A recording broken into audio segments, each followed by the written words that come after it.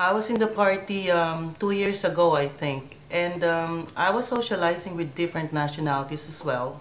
And this Arabic-speaking guy approached me, and he seems nice. He seems decent. He was in Western clothes, and then he he was okay. He was talking in Tagalog, so that's the one reason why I started chatting up with him as well. It was very good in our language, and then when I finally sensed that he was trying to pursue me, he was like, "No, it's okay," he said. I said, "What do you mean okay?" He has two wives, he said, so it's fine by him. I said, like, "Why will it be okay?" And I told him that I'm married and my husband's outside playing ball with my daughter. And he said, "No, being married is fine because we can have four wives." And I said, "That's not possible." And then he said, "You mean you're not like the other Filipinas?" There's this girl in my class. She's so annoying. She won't stop teasing me. She won't stop bullying me. I don't know why. It's like she won't stop telling me that you're just a Filipina. She won't stop. Ugh. One time I got so fed up and annoyed, I had to push her because she was telling me her maid was a Filipina. Just because her maid's a Filipina and I'm a Filipina doesn't mean we're any different from any other nationalities. It doesn't mean she has the right to look down on us just because we're Filipinos. Do not let yourself be affected by all of the negative feedbacks about the Filipinos. And as I've said, work on improving yourself.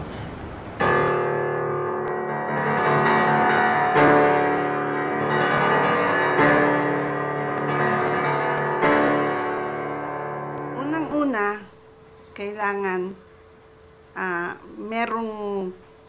merong pagmamahalan. Ang importante sa family is love. The husband and the wife should love each other fully. And that love will be transferred to their children. When the children see that their parents are loving each other, they will love each other also. And in their own family later on, when they get married, they will also follow.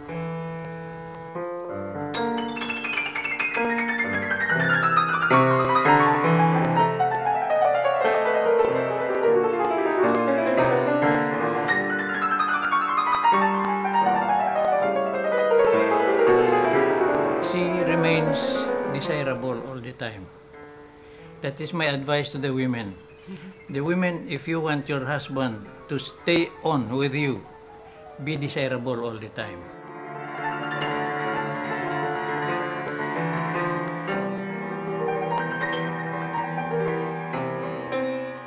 Because she is not swayed by just anything or things like that. She has her own opinion, she has their own stand and all these things. And in our case, the moment she says something, I immediately approve. The moment I do something, she immediately approves. So what will drive me out of the house? Nothing. Why? Because there is magnetism here. Strong magnetism is her being desirable all the time.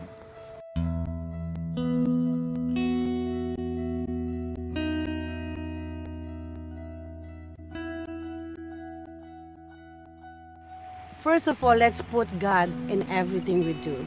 Have faith in Him. And always remember, as a woman, we are the glue and the light of the family. Being said that, we should always make sure that the family comes first in everything we do. Then everything will come very easily. Hi, I'm Mommy. I'm Naomi. And we are best friends! I think another good trait is we're good parents. Kasi nakikita ko sa mga Pilipina, they'll do whatever they can para mapasaya lang yung mga anak nila. In my case, kahit gaano ka-busy sa trabaho, kasama pa rin ang anak mo. In fact, kahit nga nagtatrabaho ko minsan, katabi ko siya sa computer table and she's doing her own stuff. I would proudly say that I have it all. Modesty aside, I am just a simple woman. You would say I'm a wife, a mother, a grandmother, But I am a very successful career woman as well.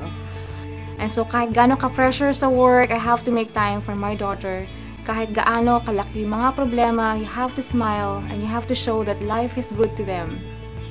Kasi ikaw ay example nila eh.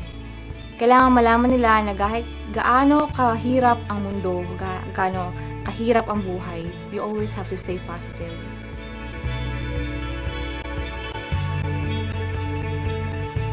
To succeed in our chosen career path, we need a lot of ingredients. First and foremost, we must be having the proper intelligence to use rightly what we have and what we learn will definitely make us successful.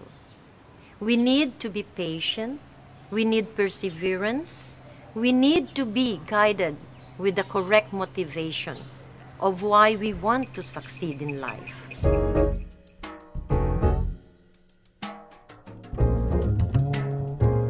Take a look at my skin. It's brown. I'm always mistaken for a Malaysian or Singaporean kasi nga I'm, well, darker than most of the Filipinos that I see everywhere. And I tell them, no, I always give them 3 guesses. The first thing they ask me, excuse me miss, where are you from? Okay, I'll give you 3 guesses and after that you're out. Yun, Malaysian, Singaporean, sometimes Indian, South Indian. I say, no. And where are you from? I'm from the Philippines. No, we don't believe you. I say, yeah, I am Filipino. And I'm proud to be one. I'm singing for all my sisters. Growing up, thinking they don't look right. 'Cause they ain't white. I grew up thinking that I was ugly because my family would call me Lauay, which in Ilonggo means ugly. So until now they still call me Lauay, and in the house when I go around and then they call Lauay, I say it's just a part of me by now. So I grew up thinking that I was ugly, and I think it was just a term of endearment. And I only got over it, and I've proven to myself na baka hindi totoo kasi sabi ko, marami naman ako maniligaw And then that's when I thought na You are beautiful. Maganda ka.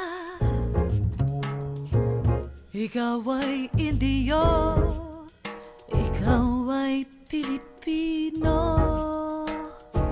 If we're looking at some of the challenges I think Filipinos face with confidence, I think they do put a lot of pressure, especially in the media, on the exterior beauty, and they sometimes undervalue themselves, and they're very humble people, so they take it, it's difficult for them to show this confidence and their pride.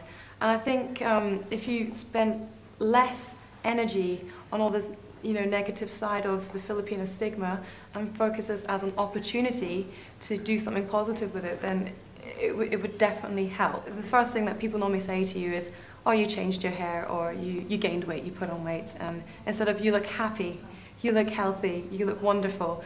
I think if everyone starts jumping on this, starts supporting each other more, then everyone's confidence will increase and there'll be a different vibe, and I think this will definitely improve the way things are. Each day we celebrate our way, the Filipino way, the Filipino